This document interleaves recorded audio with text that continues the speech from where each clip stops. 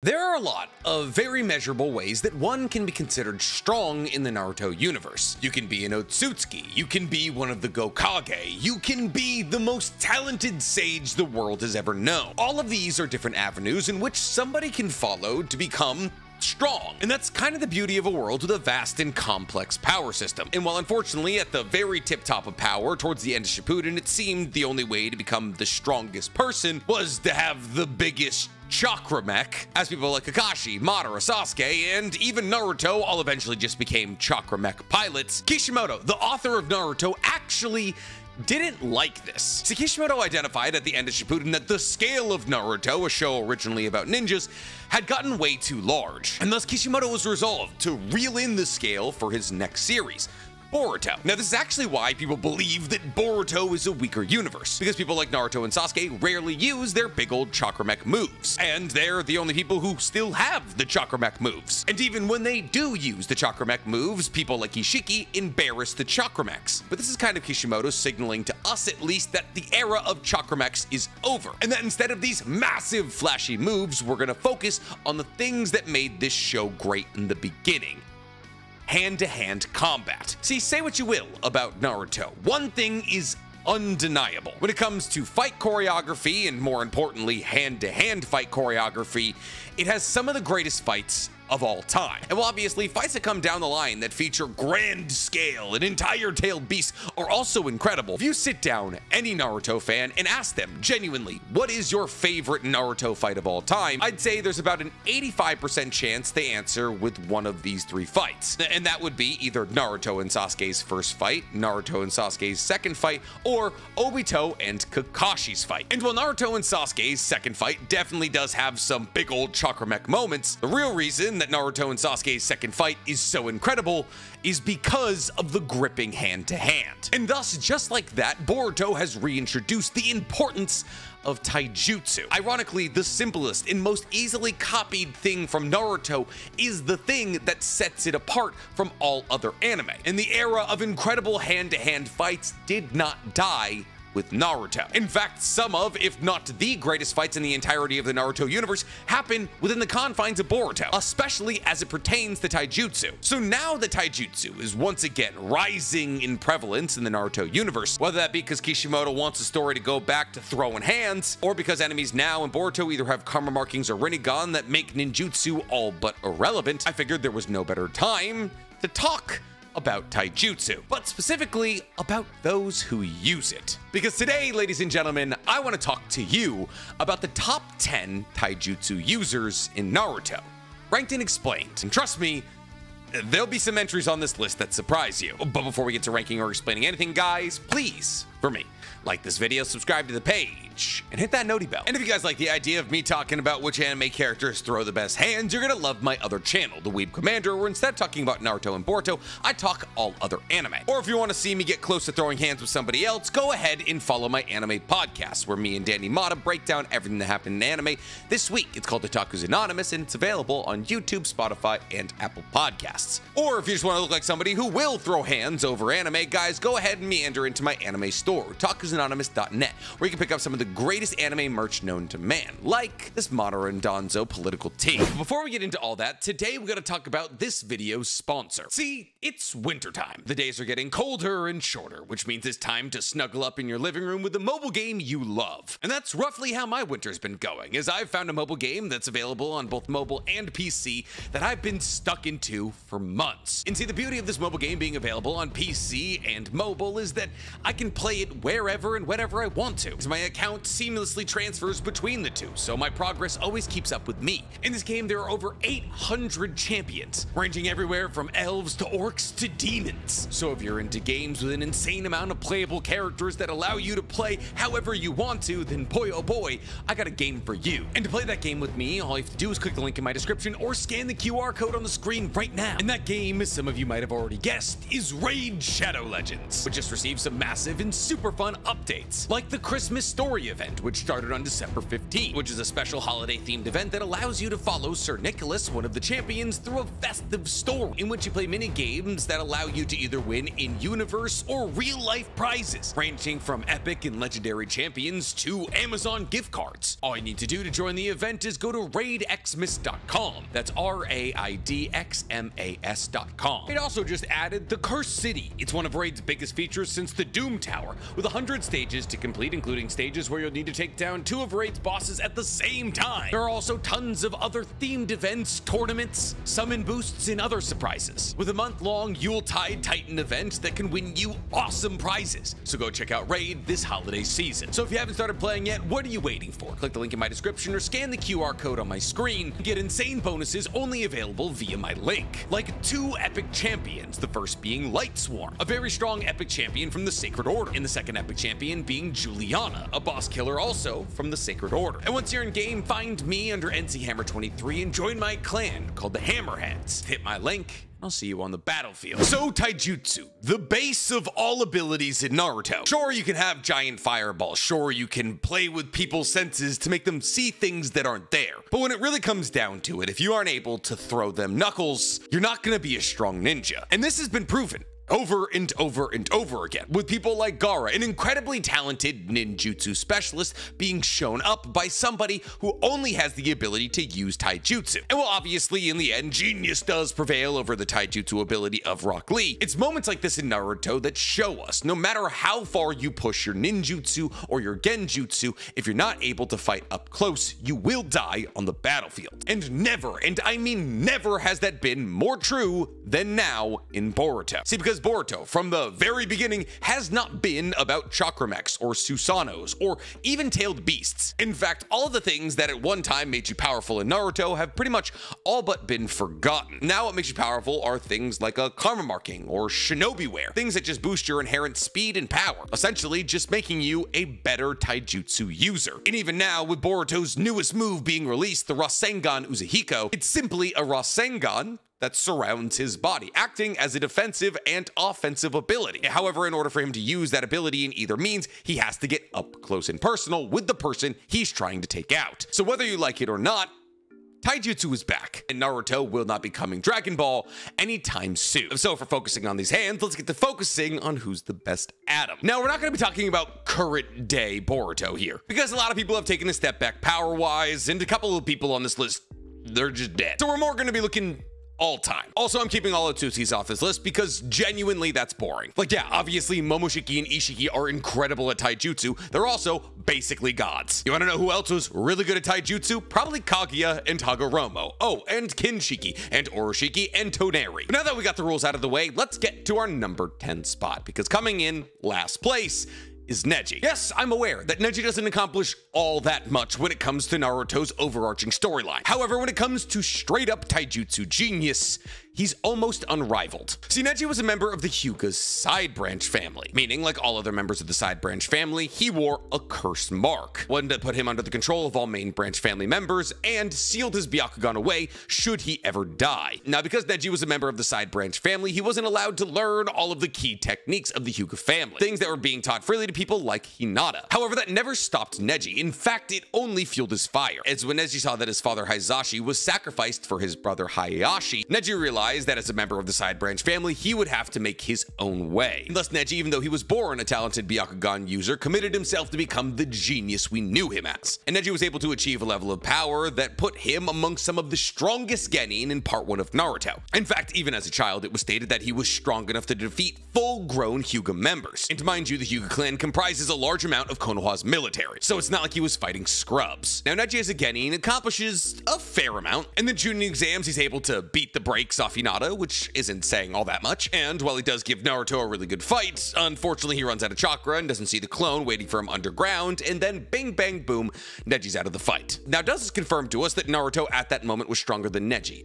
I tend to say no, as I believe genuinely at the time of the Chunin exams, the only two people stronger than Neji were probably Sasuke and Gaara. However, Naruto, Gaara, Sasuke, and Neji are kind of in a revolving circle when it comes to the Chunin exams and the Sasuke retrieval arc in terms of power in my mind. And this is kind of only corroborated by the fact that Neji is one of the only few people during the Sasuke retrieval arc to wipe out the Sound Village 5 member that they came across. See, obviously we know that the first one-on-one in the Sasuke retrieval arc is Choji versus Jiroba, a battle in which Choji is able to win, but only after he takes the 3 tricolored pills, which for all intents and purposes should have killed him if not for the intervention of Tsunade. However, the second one-on-one battle is Neji versus Kitamaru, and while Kitamaru is absolutely a very even matching for Neji, Neji is able to kill him. Now, mind you, Kitamaru is one of the Sound Village 5, capable of opening up to the 2nd level of the curse market, giving Kitamaru spider-like abilities on top of the fact that he has a massive spider summon, which can not only battle on its own, but also summon hundreds, if not thousands,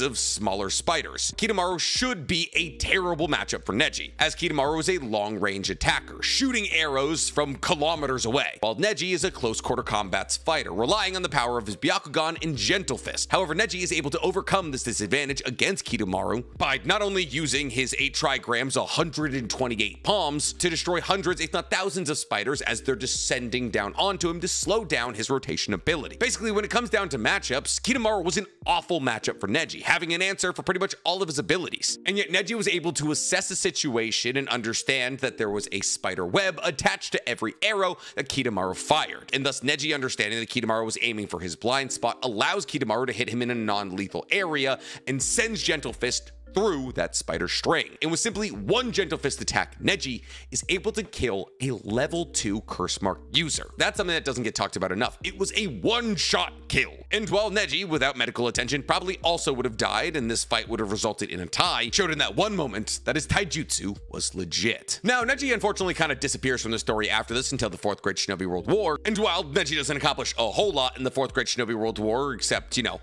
for having his own Tenketsu points poked, we'll say, Neji does manage with taijutsu alone, that is to say Gentle Fist alone, repel one of the tails of the 10 tails. Now this is with Neji's vacuum palm. And while it's not like Neji killed the 10 tails, being able to repel one of the tails of the 10 tails, an entity which terraformed the earth, shows that Neji in the years since the battle against Kitamaru has definitely been working on his taijutsu. And thus, while Neji doesn't accomplish nearly as much as anybody else on this list, it's hard to ignore his abilities. So he gets the 10 spot. Coming up at number 9, we have a shared spot. Now, the reason that this spot is shared is because, for all intents and purposes, these characters have never really done anything to separate from each other when it comes to taijutsu. Though I don't believe that these characters are equally strong as each other, as one character is clearly stronger, at least now. And therefore, in a tied spot at number 9, we have Tsunade and Sakura. Now, someone make the argument that Tsunade's taijutsu feats are actually more impressive than Sakura's, and I wouldn't really disagree with that. But when it comes down to taijutsu kit, Tsunade and Sakura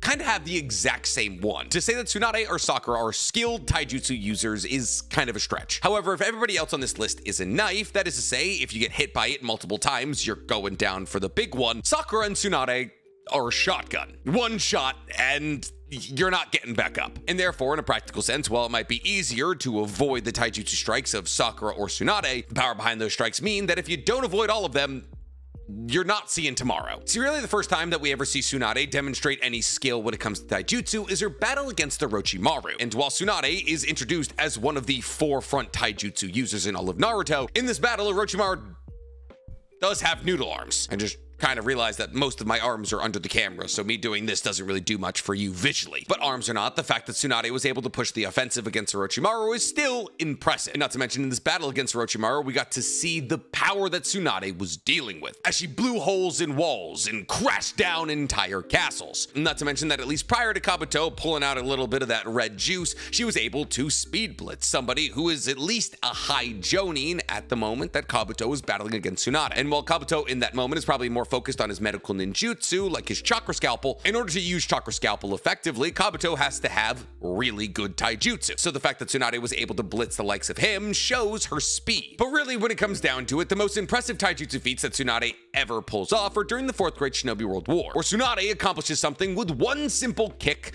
that Naruto couldn't do with a big ball Rasengan. See, when Tsunade finds herself in combat against the likes of Madara, Tsunade is able to crack his Susanoo ribcage. And while a lot of you are probably going, la-di-da, she cracked her ribcage. In the beginning of the 4th Great Shinobi World War, when Madara pulls up on the entirety of the 4th Division, when Naruto and Gaara step in to make sure he doesn't kill any more useless ninjas, Naruto surprises Madara with a big ball Rasengan, of which Madara simply blocks with a Susanoo ribcage. And the Susanoo ribcage is completely fine, which tells us that Tsunade, with the power of a simple kick, has more offensive output than Naruto in KCM1 using a big ball Rasengan. And considering the fact that that would be more than enough to kill 99% of people in the Naruto universe, that kinda backs up my whole Tsunade is a shotgun theory. And we haven't even taken into account Tsunade's Heavenly Kick of Pain, which is on multiple bases shown the ability to create massive craters. So she definitely deserves respect. And when it comes to respect, I would reckon that the level of respect that Tsunade deserves is somewhere around the same amount as Sakura deserves. See, we actually have actual stats for every person who currently exists in Boruto in terms of how powerful they are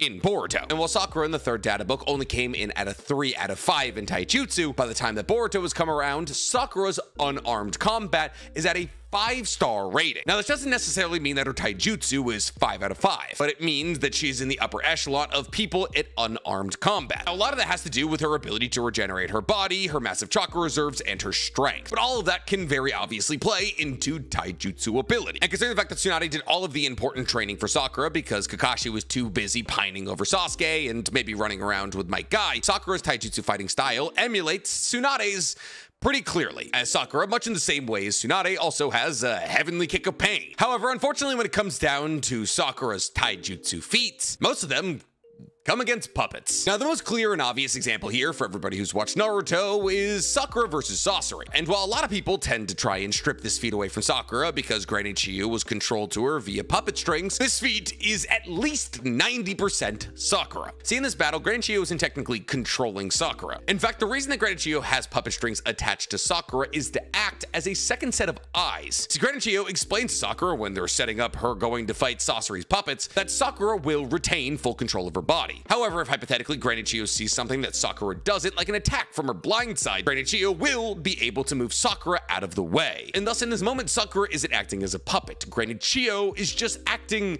as a spotter. So the majority of the Taijutsu we see Sakura use against Sasori's puppets is her own. And considering the fact that Sasori was called Sasori of the Red Sand, the person who killed the 3rd Kazekage, said to be the strongest Kazekage in history, and Sakura was walking through his puppets like a knife through hot butter, in this moment, Sakura's Taijutsu ability that she had worked on during the time skip is put on full display. And while yes, technically Sasori's death does come at the hands of Granny Chiyo and not Sakura, without Sakura's presence, Granny Chiyo would have died about 10 minutes earlier than she planned. And this isn't the only time that Sakura puts on a big show against a bunch of puppets. As in Naruto the Last, Sakura also comes toe-to-toe with a bunch of puppets. But this time, there's no strings attached to her.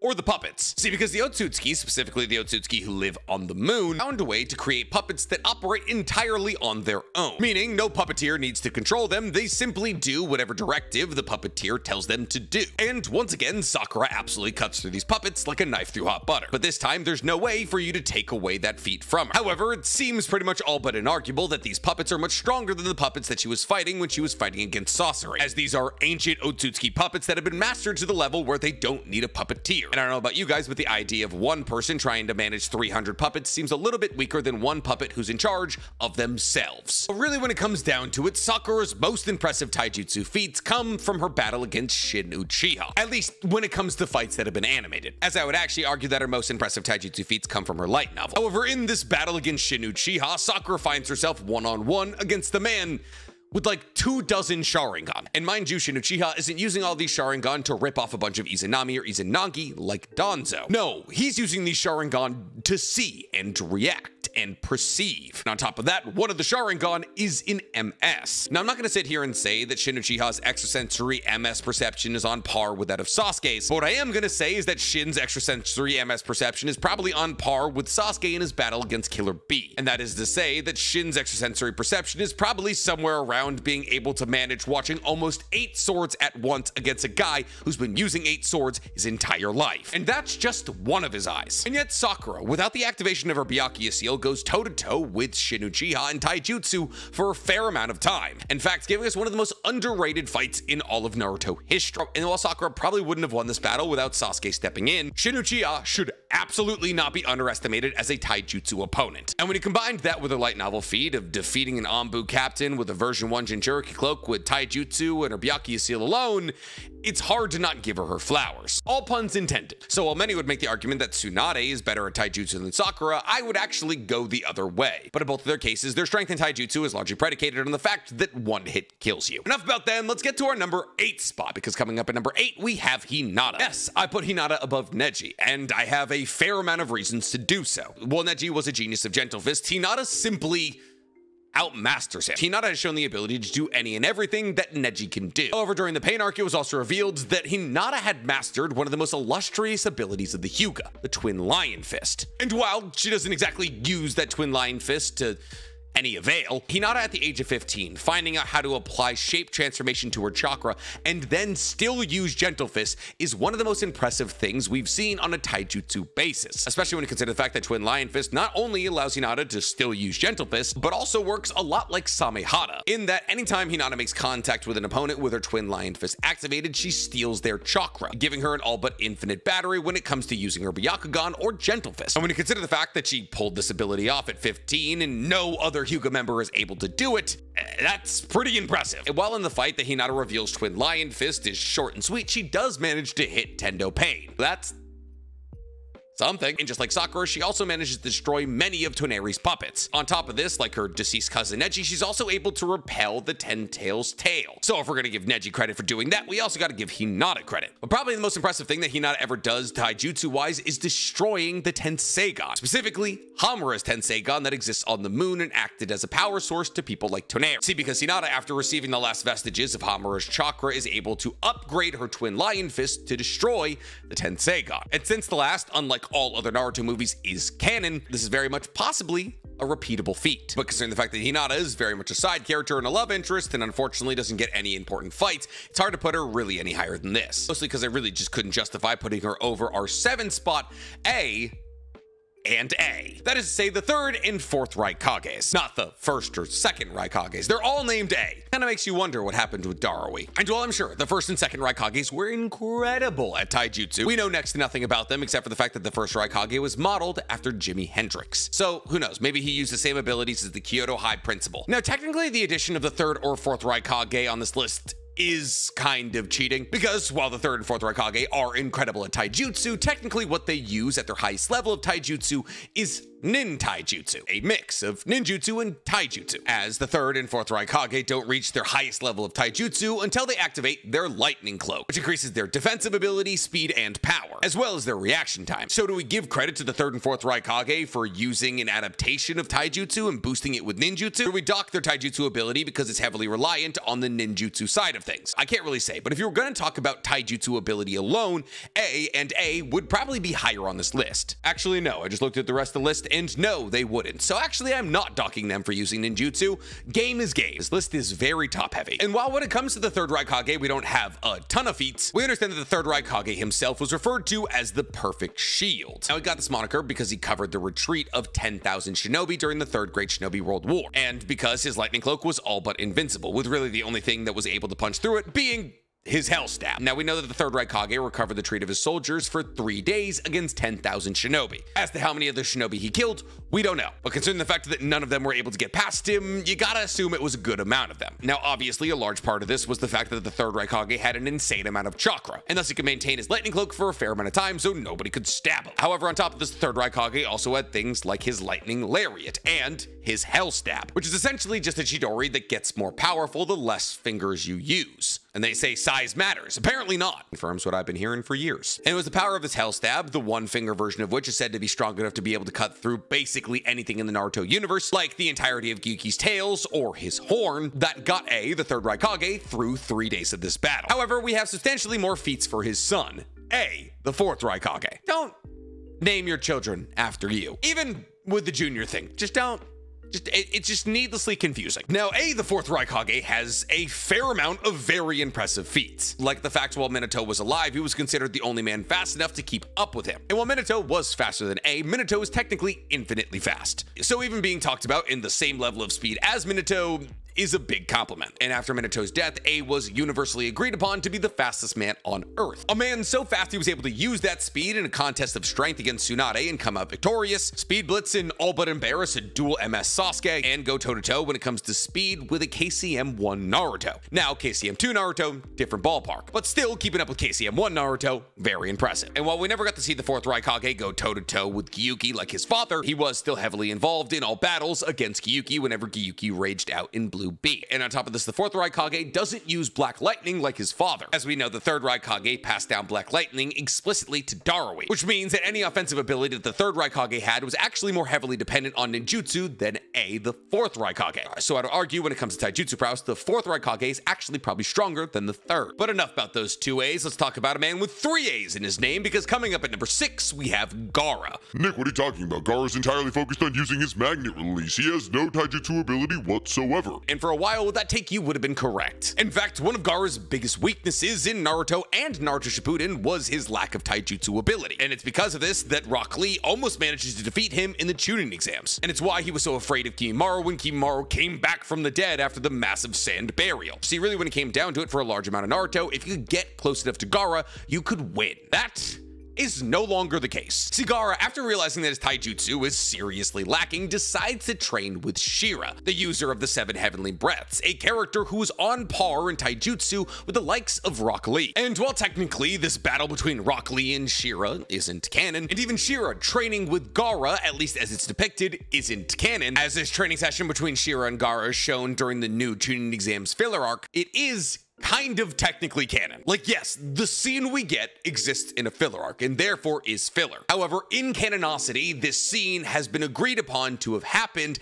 and it's why Gaara is now better at Taijutsu. I know, it's kind of weird, but basically all you need to take from it is that Gaara has trained with Shira and is now better at Taijutsu. And we're shown in this training montage that Gaara is able to go toe-to-toe with a base form Shira pretty equally. And while that would be impressive enough, Gaara very clearly continues to train with Shira and Taijutsu, to the point where when Gaara finds himself in a battle against Kishiki in Boruto and/or the Boruto movie, Kishiki compares Gaara's Taijutsu to that of Naruto and Sasuke's, claiming that his Taijutsu is first rate, implying that in the time since we last saw Gaara training in Taijutsu, he's continued to train. And now somebody with incredibly trained eyes, those being Byakugan, and with an incredible amount of power, I mean this is Kishiki we're talking about, has seen Gaara's Taijutsu ability and has decided that it is as good as other people he's fought, like Naruto and Sasuke. And while with that comment alone, we could say, oh my god, Gaara's one of the best Taijutsu users in the entire universe, I'm not gonna weight that comment too heavily. But the fact that Gaara's Taijutsu prowess was acknowledged by Kinshiki, a Taijutsu and Kenjutsu specialist, means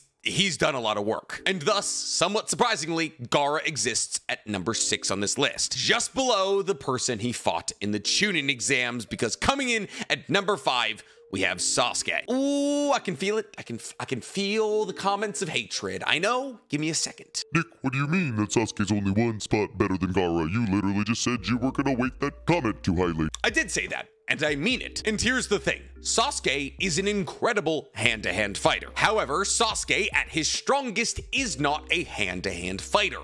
He is a swordsman. If you told me I had to fight Sasuke without using jutsu, I would say no thank you. And when it comes down to battles without using jutsu, Sasuke is one of your scariest possible opponents. I mean, Sasuke is a wielder of the Sharingan, which means that he can copy physical movements. And we've seen him do this, most notably when he copies Rock Lee's Lion Barrage, or at least that's what he names it. But basically, when Rock Lee hits Sasuke with the primary Lotus, Sasuke goes, oh yeah, I know that now. And that's something he can do over and over and over again. If he watches a good Taijutsu specialist, he now gets to be as good at Taijutsu as they are. On top of that, in base form against an amped early version 1 Naruto with one tail, Sasuke was able to keep up with that version of Naruto in Taijutsu. Well, eventually that battle devolved into Sasuke using his curse mark and then using the Onyx Chidori. It did begin as a Taijutsu battle where Sasuke was keeping up in his base form with an amped Naruto. And while Sasuke does absolutely get put on a poster by Killer Bee twice, the fact that he was able to keep track of any of those swords for any amount of time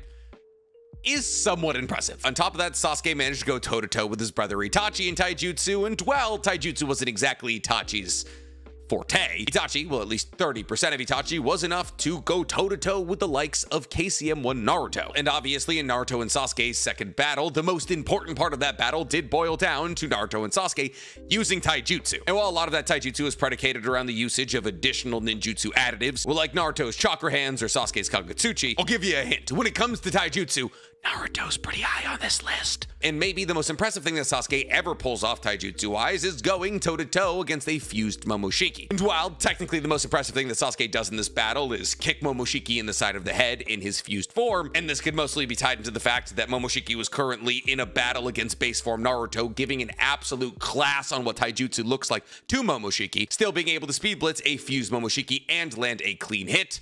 Pretty good look. But really, when it comes down to it, Sasuke is more heavily reliant on his sword than he is his fists. And while separating Taijutsu and Kenjutsu is kind of splitting hairs, if we weren't separating Taijutsu from Kenjutsu, Killer B would be on this list. And considering the fact that Darui was put in the same categorization as Gaara by Kinshiki, then Darui should be on this list. And so, while I heavily respect Sasuke's hand-to-hand combat ability, he's got to get docked for the fact that he usually is using a sword, which is Kenjutsu. However, you know who doesn't use a sword, and ironically taught Sasuke some of what he knows? Well, that would be our number 4 spot.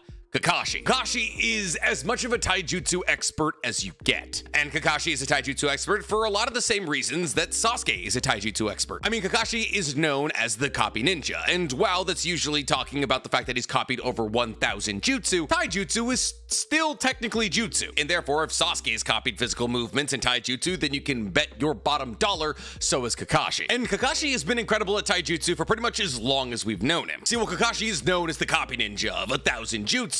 More often than not, he's just straight up using Taijutsu. And the jutsu he created, the Chidori or the Raikiri in his case, is to complement that fact. See, because while Kakashi can absolutely use mid to long range jutsu, he prefers to use the Chidori, as the Chidori complements his more up close and personal fighting style, mostly to complement the fighting style that he grew up on, which was reliant on his white chakra saber. However, unlike Sasuke, Kakashi, after the loss of his sword, never really picked one up again, you know, until he got the Executioner Blade for a little bit, which was cool. But really, from the jump, Kakashi has always shown that his hand-to-hand fighting ability is next to none. In the earliest days of us knowing Kakashi, we saw that Kakashi, as a genin, was able to pressure the likes of Minato, who, albeit wasn't trying, but still impressive. The fact that Minato registered Kakashi as the only threat during the Bell test is saying something. On top of that, Kakashi has had a ton of fights, as Kakashi in the first arc of Naruto is pretty much the sole person holding it down against Zabuza, and he did the same thing in the battle against Kakuzu. And while in these fights he obviously uses a myriad of different jutsus to control pacing and attack from a long range, but we know when things get up close and personal, Kakashi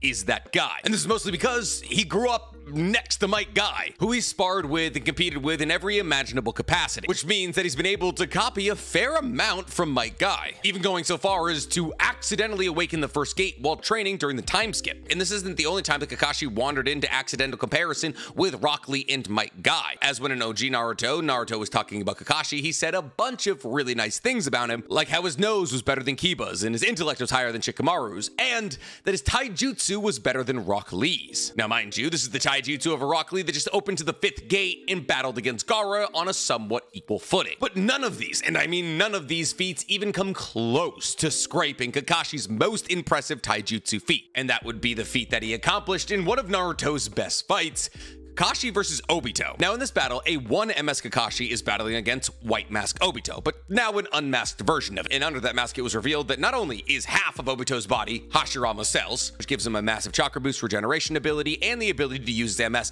basically as much as he wants, but also revealed a Rinnegan. And considering Kakashi's track record against guys with Rinnegan, this fight didn't look good for Kakashi. And yet, Kakashi was able to go toe-to-toe with essentially the final antagonist of the show on a 100% equal footing. I mean, this is a man with a new set of 6 paths of pain that are all Jinchuriki, all of the abilities of the Rinnegan, and all of the abilities of Kamui. For all intents and purposes, this should have been the most powerful version of Obito we ever saw, and Kakashi in the Kamui dimension manages to go toe-to-toe with him in a 95% Taijutsu battle. Now, you can say what you want about Obito's Taijutsu, and how Kakashi going toe-to-toe with Obito's Taijutsu just makes his Taijutsu as good as Obito's, but with strength comes Taijutsu. I think Sakura and Tsunade are testaments to that fact, and at any point, Obito could have used any of the myriad of his abilities to fight Kakashi to a higher level. And a couple of times, he does. And yet Kakashi, once again, through 95% Taijutsu, battles against Obito equally. And what's crazy is that one could make the argument that this isn't even Kakashi's most impressive feat, as that version of Kakashi that we saw in the Wark is actually weaker than the version of Kakashi we have now in Boruto, or at least weaker than Hokage Kakashi was. But considering the fact that the prime age of ninja appears to be somewhere around 50, we might be currently looking at the strongest ever version of Kakashi because his chakra pool is no longer hindered by a constantly activated Sharingan. And while a Sharingan does technically give you the ability to perceive things faster, it's not like a Sharingan makes you faster or stronger, and those are kind of the two biggest things when it comes to Taijutsu. But now, instead of having the extrasensory perception of a Sharingan, Kakashi has replaced that with stamina. And all of this was put on to show when he came toe-to-toe with the likes of Kashin Koji, a man who was able to kill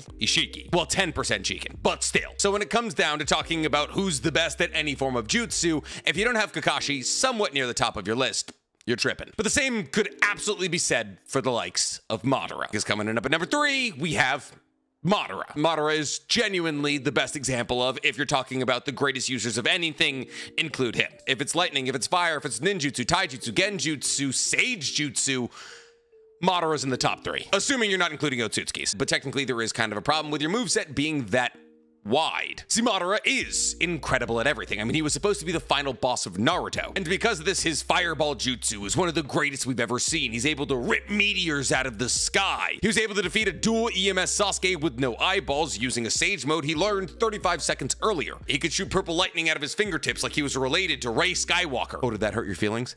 I don't care. And therefore, when you consider the fact that Madara was so good at everything, it's hard to be like, oh, well, then he was clearly the best at something. But like when it comes down to Taijutsu, how could you even argue with Madara being in the top 3? Because, well, yes, during the war arc, Madara does a whole lot of everything. There's a scene where he uses the Great Fireball technique with so much tenacity that it requires an entire division of water release users to nullify it. And then after they do that, he just decides to make a bunch of meteors out of fireballs that end up killing thousands of people. He shoots laser beams out of his mouth and out of his fingers. But let's not forget about the way that the Fourth Great Shinobi World War opens for Madara. And that is just raw, uncut knuckle sandwiches. Madara decides, even though he has the full ability of his Rinnegan from the second that he's reincarnated, to simply bum rush an entire division of shinobi, 20,000 people. And you know what he does? He embarrasses every single one of them. Whether it's kicking people's heads into the sand, or grabbing explosive tags off a kunai and slapping them onto somebody else, or stealing swords and then becoming a Beyblade, Madara, without using any jutsu whatsoever, manages to make it very clear to the 20,000 shinobi facing him that they are outmatched. And the reason that Madara is able to do things like this is because he spent his entire life fighting against incredibly powerful shinobi. I mean, one of the least impressive things that Madara ever did was go to the Hidden Stone Village, smack the taste out of Mu and Inoki's mouths, and then just leave. And while we don't know how he went about defeating these two, we can assume that a fair amount of taijutsu was involved. And consider the fact that Mu was the person who killed Gengetsu Hozuki, who went up against the entirety of the 4th Division Sealing team and told them how to beat them, and still wasn't defeated until Gaara pulled up. And Inoki is the only person Madara identified as a possible threat to him in the 4th Great Shinobi World War. That is very impressive. But obviously it's less impressive than the fact that Madara survived hundreds of battles against a man who was effectively immortal. And while a lot of you are now probably asking the very logical question, okay then, why isn't the immortal on this list? Hashirama, believe it or not, is actually a Kenjutsu user. You know, this is the scroll that he carried on his back actually held multiple massive swords. And this makes sense when we consider the fact that Senju stands for 1,000 tasks, and therefore the Senju were said to be talented at everything. I would also argue that Hashirama is more reliant on jutsus and his regeneration ability than his taijutsu, at least comparatively to Madara. And there's also the fact that Madara proclaimed that a person that he fought in the 4th Great Shinobi World War not named Hashirama was the greatest taijutsu fighter he had ever encountered. And that, ladies and gentlemen, was our number 2 spot, because coming in at number 2, we have Might Guy. Nick, how are you placing somebody who was proclaimed by Madara, arguably the most trustable voice on who's strong and who isn't, to be the strongest taijutsu user of all time, not at number 1? Well, we'll get to that in a second. But for the moment, let's focus on Might Guy. What do I really need to say about Might Guy's taijutsu ability that you don't already know? He's a master of the 8 gates, being able to open all 8 gates, which grants him access to moves like the Morning Peacock, a technique available to Might Guy after he opens the 6th gate, where he punches the air so hard he's able to launch fireballs. And the fire generated by these punches is so intense that it was able to evaporate hundreds of water sharks from the likes of Kisame. Yes, that's right, with a technical type disadvantage, Might Might Guy was able to outclass Kisame, the greatest water ninjutsu user in all of Naruto. However, if Might Guy happens to open to something like, oh, I don't know, the 7th gate, he's able to use an ability known as Daytime Tiger. By clapping his 2 hands together, he creates a pocket of super condensed pressure that he then pushes forward in a punch-like attack. This condensed pressure then travels in the form of a tiger that can explode on command. And the explosion of this attack is so large, it dwarfs that of the island turtle. That is to say that this purely taijutsu attack is above island level and has been shown all but destroying things like Madara's Susanoo. But heaven forbid if you ever see Might Guy open to the 8th gate, because in the 8th gate he can use abilities like the Evening Elephant, a technique that allows Might Guy to punch so hard he releases pressurized cones of air. He releases over and over again from all direction as he uses his newfound ability to jump through the air by kicking it so hard. These punches are so hard that they're able to shatter the likes of a Truth Seeker orb, something that shouldn't technically be possible. But Might Guy's strongest move is undoubtedly his 8th gate technique, Night Guy, a technique where Might Guy enters into a sprinter stance and uses his dynamic entry kick at such a speed and at such a weight that it bends space-time, making it not only impossible to dodge, but also a guaranteed one-hit kill against everybody who's not the final boss of Naruto. And considering the fact that Might Guy, with Taijutsu alone and a little bit of help, was able to almost kill Madara, supposedly the final boss of Naruto, means when talking about the top Taijutsu users in all of Naruto, you can't ignore him. Now, obviously, sharing that spot with Might Guy is Rock Lee, as there's genuinely no reason for us to believe that Rock Lee is any weaker than Might Guy outside of the fact that we haven't seen Rock Lee open the 8th gate. However, Rock Lee has a couple of things that Might Guy doesn't, like the Drunken Fist, which makes Rock Lee's taijutsu so unpredictable that people like Kimimaro, a natural-born genius in all things hand-to-hand combat, was not only flustered, but also getting pressure. And while I've seen tons of impressive feats from Rock Lee, the most impressive feat we've ever seen from him is during Naruto the Last, where through the power of opening up to the 6th or 7th gate, he was able to kick a meteor in half. And while Rock Lee had the rest of his suicide corpse on his side, Rock Lee was leading the charge. So for that reason, Might Guy and Rock Lee share the 2nd spot. So who gets first, Nick? I'll give you a guess. What do I say every single time we do a video ranking some aspect of Naruto and what characters are good at it?